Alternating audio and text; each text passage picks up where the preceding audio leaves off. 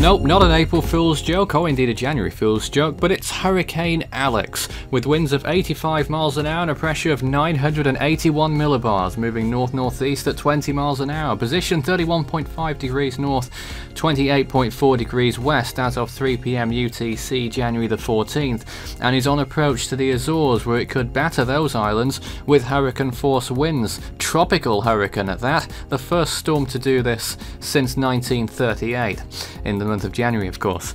The storm is expected to move towards the north, passing through the islands as I mentioned, and then shortly after that it will turn post-tropical as it heads towards the far North Atlantic and may strike the coast of southern Greenland as an extratropical storm. Certainly won't be a hurricane by then, I can tell you that.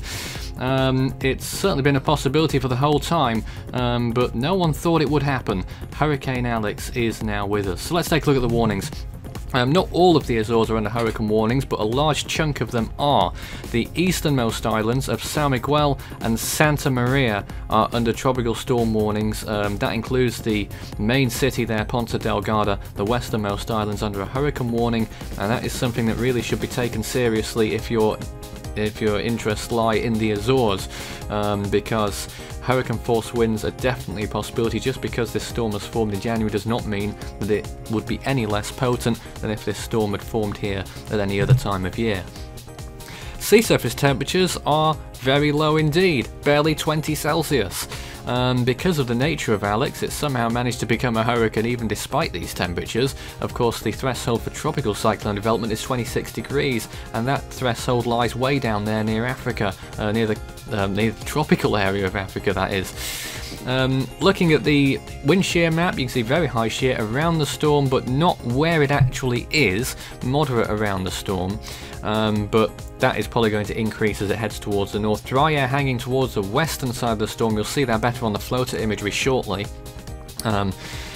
But Alex itself not looking too bad at all. Here's the computer models. This is what the track forecast is. It's pretty tight-knit actually.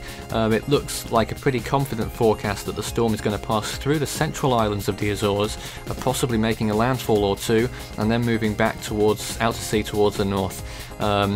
And that was its intensity forecast, but obviously it's defied even that from 6 or 12 hours ago whenever that model run went out, and has become a hurricane, so ignore that. Hurricane force winds are definitely a possibility, if not a probability, for the central islands of the Azores.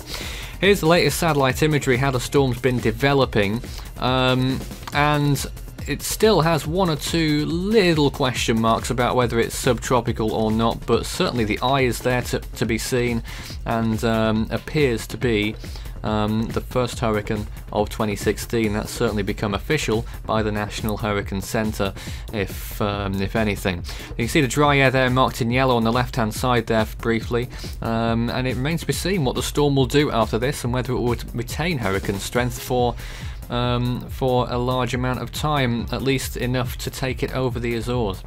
Around the world, not much else is going on in the Western Pacific at least, or indeed the Indian Ocean. Everything is going on in the Western Hemisphere, where we have obviously Alex, which you'll see in a moment just off the north of the screen there, and over towards the left hand side you'll see Pali, I think, which has weakened to a tropical depression in the Central Pacific. You just saw the edge of it there, and as we retreat back to Alex, there it is on the image there. Around the world, this becomes storm number 2 for 2016 and hurricane number 2 as well. A long way to go to get to 1977, which is currently the lowest season with 70. This start is not the quickest in 2016. Obviously the southern hemisphere is usually active at this time. It isn't right now, remarkably.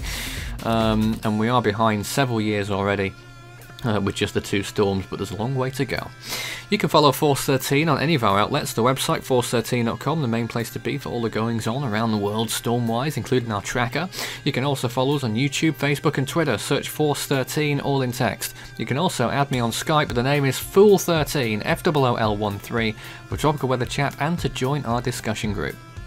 We're also going live very soon indeed. We're going to commence rolling coverage on Alex in just over an hour from the time of this broadcast. That will be at 4 p.m. UTC, January the 14th. That's 11 a.m. Eastern Time, 12 p.m.